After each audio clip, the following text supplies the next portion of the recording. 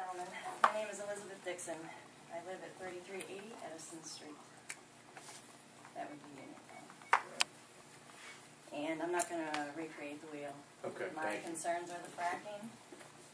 And I am one of the homes that the pipeline wants to go directly under. So, as a mother of 3 children in Lake School District, I'm very proud of that. I hate to see this happen to the community. And I guess, in reviewing, what I've listened to everybody say, what I've researched, I guess I just don't understand how. I know you're going to do the resolution, and I appreciate that, but I see that Hartville banned this. How are we different? They banned it on their land. Okay. Their land And they can do this because it's a organized village? They own the land. Okay. The land they're owning is what they ban. Okay. Like where their building is? Not the whole village. Okay, so if Plain Township then instituted the same ban, how are they different than us? Well, my concern is whether that ban carries any weight. It's a ban for drilling, but I don't believe it's a ban to We own, under.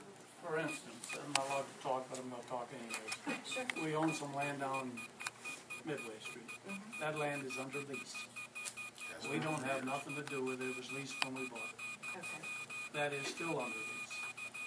And if they want to drill there, we can't stop them. We can scream, we can holler, but we have no... It's already been signed up. It's been signed, and there's rights. lots of these old leases that have been signed over in Lake Township years ago. That's why I said there's over 3,000 wells in Stark County. Okay. And the only thing I look at is common sense. Everybody in here probably heats with gas at home. But we don't want to drill here. We want to go over to Arabia and bring their gas and oil over. And how do we get our heat? I don't mind drilling, sir. I don't want to live on top of it. Oh, that's I agree the with difference. You. That's fine. Okay? That's fine. Would you want to live on top of it? If you own the land, you got a right to do that. Apparently I don't have a right, though. Do you have a lease?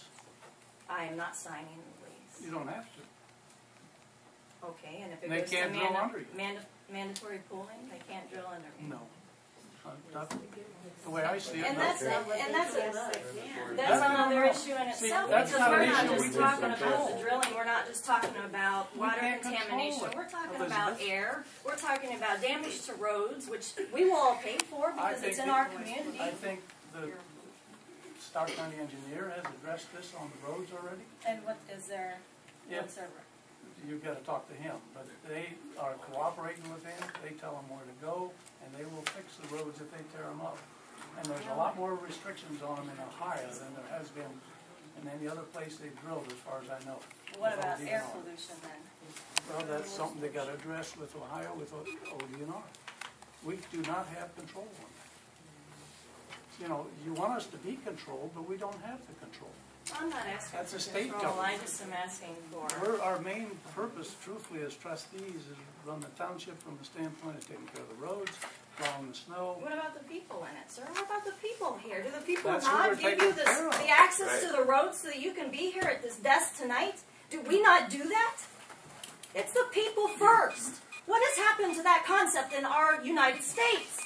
I would do without gas. I would start riding a horse and buggy again if I could to get this out of our system. It's ridiculous. It's insane. And Ohio has just grasped onto this mass drilling frenzy because people like you are signing leases to all their properties. Good for you, dude.